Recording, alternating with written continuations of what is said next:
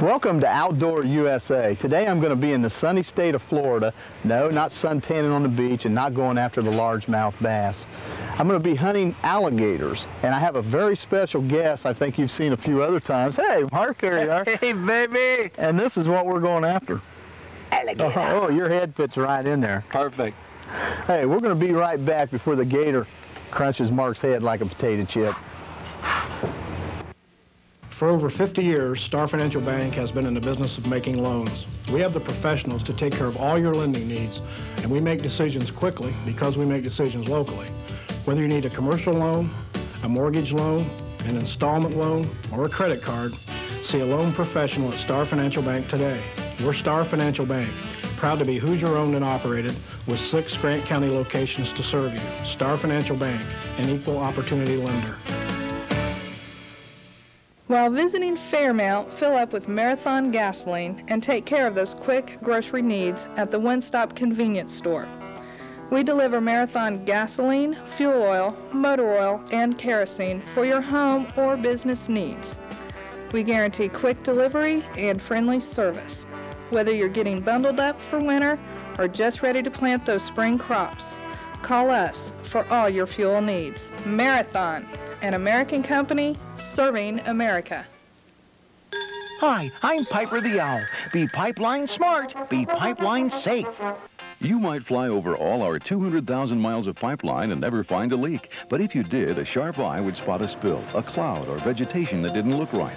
You might smell something unusual or hear a strange sound. If any of these things happen, avoid making sparks, leave quickly on foot, and call the police, other authorities, and pipeline companies. Remember this word to the wise. Be pipeline smart, be pipeline safe. There's our guys. There we are, the Gator Men. Hi, guys. Mark. Cliff, name's Bill. Bill. Billy, I think I've talked to you several times on the phone. Gary. Mitch, I think you're part of Billy there, aren't you? This is Mark. So what are we going to do today? We're going to just head straight out to the glades, or? Well, I thought we'd ride out while the sun's up and it's good and warm, and we'll see if we can catch them up sunning. Since they're a cold-blooded animal, the sun's pretty vital to them, and anytime it's good and warm like this, we can probably catch quite a few up sunning, and then maybe later on this evening, as it gets darker, we can get on the airboats. And Now, which one of you guys is going to reach out for the viewing audience out there and grab it by hand? Is it going to be Mark? That's my little bulldog. Oh, the bulldog. Yeah! This is our Jim of Mutual of Omaha. That's right. Yeah, Gary's my agent trapper. You gonna put some shoes on, or is that the last time we'll see your feet? No, they'll get wet if I put them on. All right. Well, if they teach me right out there, I'm going to try to reach in there and get a hold of one of these gators later too. And then Mark said he would too, right? Yeah, you're sick. You need help. All right. Should we get on this? Hey, well, we're going to take off in the trucks then, and we're going to try to get some of these gators sunning and then get into the water a little later. Getting some action later on. Okay. Team huddle, ready, set, go!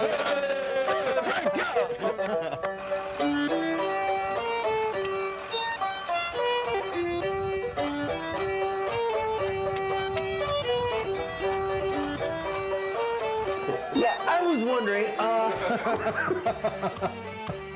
like you said, a 6-footer is like a prime catch, right? Actually, 7 feet and over is what they're looking for as far as heights go. Yeah. As far as meat processors concerned, 6 or 7 footers. And you get how much per foot on the skin itself? It varies from year to year. The market fluctuates about like any market, but we do pretty good. Like a 6-foot class gator will range from anywhere from $20 to $30 a foot, depending on how the market's going. Right, and then the meat you sell, and what does the meat taste like? If you had to compare it. I've heard a lot of people compare it to a lot of different things. No. It tastes like gator. Yeah, like gator. Right. Yeah. And it's really good. Very good. Very good. Okay, now the age-old question is this. The difference between an alligator and a crocodile is? Well, an alligator, hinges on his bottom jaw. And a crocodile hinges on his top jaw. His top jaw hinges up. I see. An alligator's bottom jaw hinges down. And on a croc, his bill is a little more narrow, and their teeth are a lot. They have a more prominent tooth on the bottom, right? Right. They're not uniform. They'll stick out of his mouth in funny angles. Right. They're kind of like a shark. A gator's teeth are all right in a nice row. And a crocodile, his teeth they grow at funny angles. And you know, if you ever look at an alligator and a crocodile, like in encyclopedia, right, and you look at their head, you can see what I'm talking about, the difference. But the main thing is a gator hinges on the bottom and a croc hinges on the top. You need a stick? So basically you're at a gator farm and you guys kind of mark these, and that's basically what we're doing today. We catch them and check them, see how this one's been, see where another alligator's tried to chew him in half. Now is that like the 9-footers that might do that, Gary? Or? Yeah, males. This might be a little female to try to get bred. Billy, bring your pocket knife over here for a minute. How do you touch it, man? I'll touch it. You got one? Yeah. Oh yeah. I got my pants on.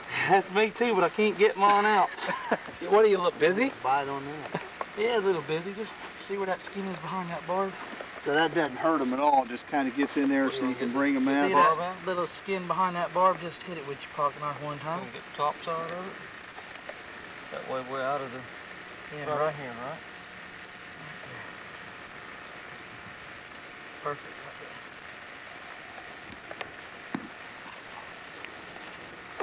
Put it to sleep.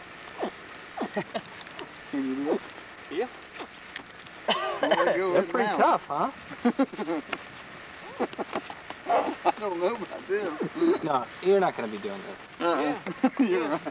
Yeah. Wait, right there. No, one way. Just keep stroking it real gently. Then his tummy will collapse in. And that's the hole you check to see if it's a boy or a girl?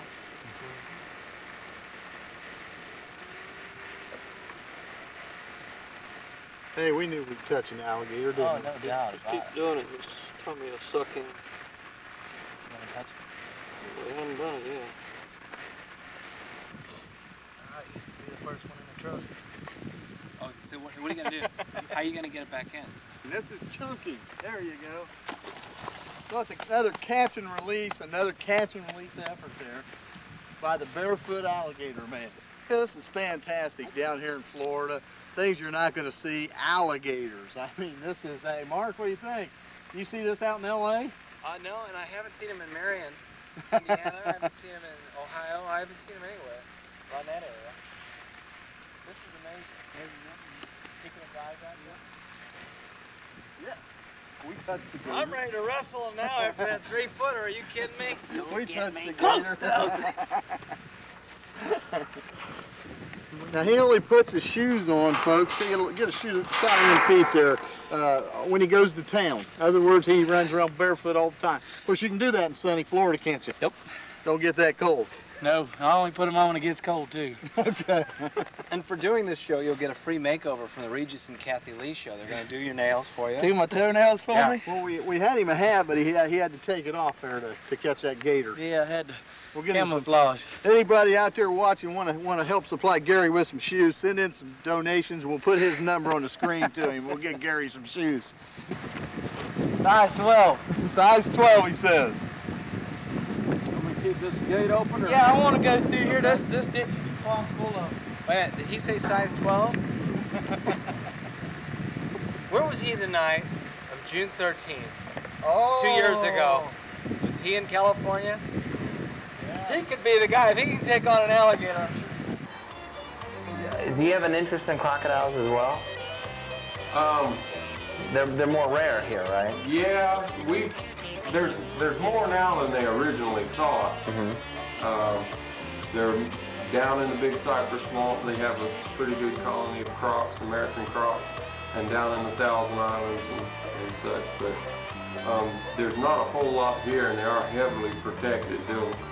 I don't foresee them ever open any kind of a season on crocodiles. I know they have several different programs where they're trying to reintroduce the crop. Right. But I don't know. I haven't talked to anybody and don't know the extent of all of that. Right.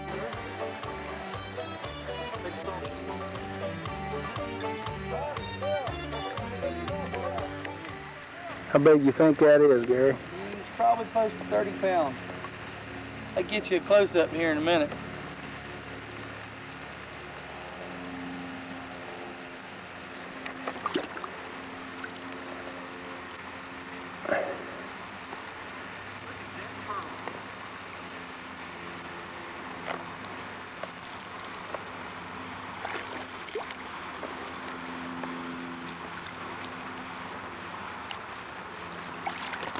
My goodness. I got this. Take and cut that line for me, will you? Cut the line? Mm-hmm. And like, who cares about alligators that you're in the water? Close to where, just don't let him get you. Do they bite? Oh, man. That's like a snapper. They do? Big soft shell, some kind of hang on to you. That's like a snapping pole. Don't stick your fingers close, because he'll reach out there. See how his mouth is open? Why do you call them soft shells? Because it's soft. The old timers used to say they won't let go until a lightning storm. Till a thunder. What's that? That's a long time to hang on. Get that neck up there and get you. There's that touching. I don't want the star of my show Losing a finger? losing a finger. Can they take your finger off? They'll crush them. Japan is buying all they can get from over here in the small ones, an aphrodisiac. Yeah. Real small ones. They're buying the big ones too. Are they? Oh, hey. Hey, what are you doing, man? He'll flip himself back over pretty easy. Yeah. We're taking him home for supper. Really? Mm-hmm. So he'll be in the back of the truck with you the rest of the Oh, ride. beautiful. Find a good corner for him. Yeah, a good corner. Alligators eat these guys, right? Stay put. Constantly. Constantly. Turtle, don't you move the corner and bother Mark while you're in the back of that truck. Yeah, but we're gonna talk, man. Like two people have never talked before, you and me. I'll still hook. Now, what am I gonna do in the back seat with him? See how he got his mouth open? Yeah. Stay away from that end. There's a good idea. Well, as we were leaving, we were getting ready to drive around the reservoir or the orange grove and kind of see some gators, and we did that. Gary, won't you explain the method of how we was trying to catch them there? No, it's just a simple method of taking a snatch hook and getting one to cooperate and putting a hook in him. Yeah, real simple. We tried rubbing her belly a little bit. I think Billy was on there, and Mark and myself, and it didn't work. What's rubbing the belly do? You can sometimes put him to sleep, but that one must have been napping all day and it just wasn't tired. We do want to explain to the viewers out there that Cliff up here on top does have an alligator farm, and so they go around. We're not being cruel to these animals. That's one of the ways you test them for the sex of them. And Cliff, if you want, why don't you explain to the viewers out there a little bit what you do and the reason that you are an alligator farmer or trapper? Trapper. What the main thing is the difference between this and a farm is we don't actually ever feed or take care of these gators. They're left in the wild to kind of grow on their own, and what we do is we try to manage them, and by that I mean we control the population by being selective in what we kill. Naturally, the bigger gators eat so many of the hatchlings that when you control the size of the bigger gators, you can increase the amount of small gators that ever make it past 4 feet long. Yeah, I think you were mentioning to us when Cameron was off of how the 9-foot gators go around and eat the baby gators and get into the nests, and they're more of a nuisance or I'd say putting the gator back on the endangered species list than say hunters are or alligator farmers. Now, tell them the story about the tags. How they tagged the little... They did a study in a big marsh in Gainesville, and they went around and they tagged as many of the hatchlings as they could with a little bitty metal tag in the web of his foot. Of course, the in late October they killed a big boar gator, and he has a double handful of these little metal tags in his belly. Hello. So they figure that once a gator becomes close to 9 feet or better, that his main diet becomes small gators. Right. So over the years here, my population has increased tremendously. It's more than tripled. When is alligator season exactly, where you can actually hunt them? The public hunt runs the month of September. As I'm a private wetlands trapper, is actually my title. Our season runs May, June, and July, and then we hunt the entire month of September and October. And in the first part of the season, we concentrate on killing the bigger gators, 9 foot and above. In the latter part of the season, then we can go back in. If the populations really increase that much, we can, take out some of the smaller sized gators. So, now, Billy, we're getting ready to head out into these airboats now, and if you would, won't you explain to the viewers out there a little bit of what these airboats do and what we're going to be doing this evening under some dark conditions? All right. Would you do that, please? Yeah. Well, my son and I, Mitch Klein here, Can we hear from Mitch, please? Everyone, Mitch! We build these airboats year-round for federal agencies, fish and game, law enforcement, what have you. We got them in Texas, Louisiana, Maryland, Kansas, Florida.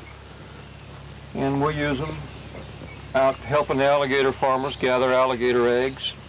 And we take people out on the gator hunts during the gator hunting season. That system in Louisiana, where we have worked for 2 or 3 years in a row helping the farmers out there, they go out and gather up the alligator eggs, and they take them back to the hatchery, and they hatch them, and they can grow them to 4 foot long in captivity, which is extremely well because the survival rate is really good. And then they're required by law to put back 17% in the marsh, which is a better success ratio than leaving them in the marsh. Yeah, I think Cliff was telling me off camera that like 1% is basically when they're hatched in the marsh. And in captivity, I mean in the wild, they're lucky to grow 6 inches a year and they have a tough time. It takes them a long time to get to 3 foot because of the fish and the eagles and the alligators and getting coons, so anything that'll get the create eggs. more really by putting them in captivity, raising them to 4 foot, turning them loose, and they got a better chance of surviving. Okay. Now, Burt Reynolds told me when he was younger, he used to go after alligators and then stick his finger in a hole and find out what gender it was. Now, you guys, do you do that on your spare time? On Friday nights when you're bored, or how does that work? When we kill an alligator on the report form, we have to tell whether it's male or female, and they just have 2 flaps of skin that close together, and you just spread it apart, and you can plainly see whether it's a male or a female. Right. Mark, speaking of Burt Reynolds, won't you explain to the viewers out there what you're working on right now and possibly in connections for, if you would. Well, the next movie, I did The Right to Remain Silent. We're talking about doing a sequel. We should find out shortly with Showtime. And then I'm working on a movie right now and trying to get Burt Reynolds and John Voight back together called The Actor's Gavel. So we'll see how that goes. And he's in California right now. I was hoping he'd be down here, but he's out there working on a movie, I believe, with Richard Dreyfuss. So, well, this man does have some talent. He is very good at what he does, and I think he should be nominated for an Oscar. And on that, we're going to go on a quick break and back before the next gator hops in the boat and bites Mark's foot. So I can't accept it. I'd like to thank all the people for giving me this nomination, especially the alligator. Took my hand off. Hey, let's not leave him out there. Okay? We need this guy. That's good. Catch your limit of walleye and perch when you board the Mojo 2 for an exciting fishing trip on the beautiful, famous Lake Erie. A party of 6 can cast out for a fun-filled trip. All rods, reels, and baits are provided for each trip out.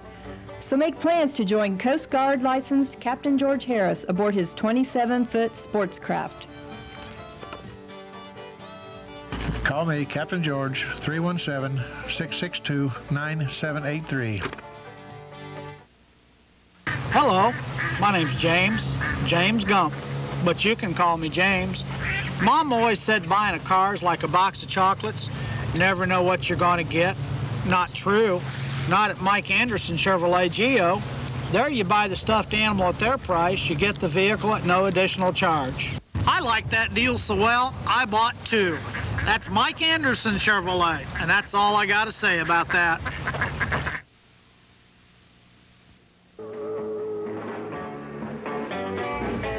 Hey, all you 50s fans, looking for a cool place to eat?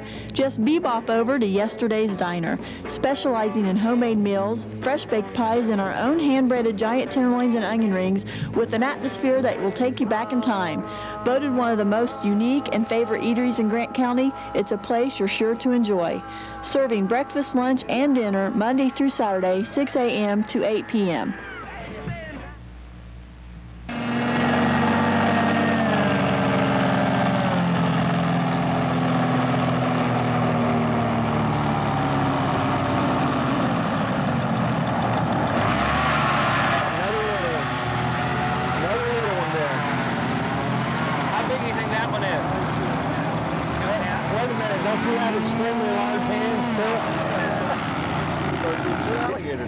We're seeing some of the biggest. I'll tell you what, this here Mark has just been a blast. Now, that one is a little bit bigger than the last one, isn't it? Yeah, it is bigger. There too. How big is that one? He's getting a little better. Look at that. Look at that. We got two gators over here. Yeah. About a 3-footer. Oh, you can hear them chirping. Over there and let them lock They're like a board. What is he? Where do you get a hold of him at? So you wanna take him back? Yeah, I'm not used to these gators. Look at it. Catch and release. Catch and release. Now we should we let them go at the same time next? Now that one's bigger even, right? Yeah, we'd like to get a good light on him and. This is the alligator. So later on, Cliff, I think you was talking about you'll have somebody out here that'll come and count these gators for you. Yeah, what we do is we bring an independent biologist in. We ride around at night and shine as many alligators as we can and record the size of the alligator. And the Fish and Game has a formula, and they take into account the air temperature and the water temperature and the amount of vegetation you're in to account for how much of the area you can actually see very well. And they've got a general idea of how many alligators you've got by how many alligators you see. And they allow you to kill, I believe it's 10%. That's about a 4.5. Probably skin out about 5 foot. Get the light in his eye. His eyes are adjusted to the dark. So as soon as you put the light right in his eye, he's blinded. And he can't see you. He really can't see anything. And you try to grab him either right behind the head or catch him by his bill where he can't bite you. If you grabbed him around the middle, you'd be instantly bit. But he would catch you immediately. This one here, Barefoot, and I seen him kind of twisting here with Cliff and you. Is that what you guys were talking to the audience earlier about what they do with their prey? Exactly. They twist and roll. He's trying to get away by using it because his whole body twists. Yeah. It's hard to stop him from twisting. That's why we've got both ends of him. This one's a little bigger than the ones we had before. Yeah, this one here is getting up to what, about the 4.5, pushing 5 foot. 4.5, 5 foot. And that's how old is a gator that's at the age? How do you determine the age on one like that? They really don't have any good way of determining their age exactly. Give him 6 years. They've studied them long enough to know this gator's between 3, 4 years old. 3 and 4 years old. Yeah. It's a young gator. And gators. They grow pretty fast from a hatchling to about this size, and then they'll slow down. Now, what's a normal lifespan on a gator, would you? They don't know. They don't know. There's nothing to stop the gator from living right on. They don't die of any known diseases. They don't have liver problems. They don't have coronary problems that we know of. There's nothing to stop him except maybe about a 10-footer swallowing him. Yeah, once they get past 3 feet, other than an alligator, they really don't have any other predators, right? Man. Actually, at 2 Besides foot, man. You don't have to worry about too much other than another gator. Yeah. Now, you have two guys are holding this thing, and if it was a 10-footer, we'd be in big trouble, right? I wouldn't try to catch a 10-footer by hand. You guys wouldn't. You'd be having hooks and lassos and a lot more equipment. And two guys probably couldn't hold a 10-footer. No. In the right circumstance, you can. We've actually tied up a 12-foot gator alive, but we had lariat ropes and a truck. Now wait a minute. What about Tarzan? Though? Are you telling me that wasn't real? Come on, guys. Don't tell me what I've been seeing is fake on television. No, certainly. I wouldn't tell you that, but I'll tell you this one's not stuffed. Okay. Tarzan ain't nothing compared to Rockin' Russ Dunn, who you got riding over there with you. Yeah, he was ready to get a. It looked like a big one. 7, 8 foot. 8 foot. Get him. Too big. It looked like. Let's go get him. I do want to tell the viewers out there, if you get to Florida and you need to get a hold of somebody with an airboat, and if you want to come down and hunt them, of course, Billy Klein. But if you got to get in an airboat and come out in these Everglades and experience a little bit of the wilderness that's out here. What do you think? It's beautiful, especially when you got great guys like these. I mean, what a blast this has been. Really, truly. I mean, the stories they have that we haven't even been able to put on camera. That's why we call him Barefoot. He does not wear shoes unless he goes to the store, period. Now, the tail is an equal weapon for the most part, right? Once they get bigger? I wouldn't call it equal. You prefer being on that side? Teeth up there. But we've caught gators alive, and a bigger gator, he sweep your feet out from under you without very much effort at all. Yeah. They can't really break your leg or something, or those just depends on the size of it. Yeah. I wouldn't want a 12-footer to slap me in the leg with his tail. That would be fun. And then they take a lot of dogs down here, right? These gators? Yeah, they do. If you talk to the old-timers here in Florida, they'll tell you that's his favorite food is the dog. Yeah. How long does it take them, do you know, how long does it take them to actually digest something? Like, for instance, I know of a story in Australia once where a pig hunter went out and was eaten by like a big crocodile. They got it the next day and cut open his stomach, and for the most part he was there almost in whole. Well, flesh and stuff, it's normal. It's no different than humans or any other animal. Mm-hmm. We have found things inside the gator where he swallowed a small lighted snag or something, and he won't digest it, and it's too big for him to pass. We don't know any problems that it causes, but you find stuff like that occasionally. Wow. Mm-hmm. Now you guys... Plates, beer cans. Really? They'll just eat anything, huh? So that's what comes out in their belly, just basically like a billy goat. Wristwatches, wallets, you get all that good stuff out of there. Your wedding band. And on that note, get back up in the boat. Yeah. Join us next week for more Outdoor USA. So until Mark wrestles the next gator, I'm Bill. I'm Mark. I'm Mitch. I'm Rusty. I'm Clifford. Say it! I'm Barefoot. Okay, we're going to have an alligator race here as we're ending this show. 3, 2, 1. Ah, Barefoot cheated.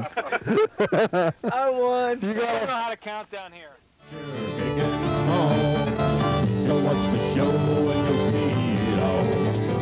We've got adventure, big and small, so watch the show and you'll see it all. We've got adventure, big and small, so watch the show and you'll see it all.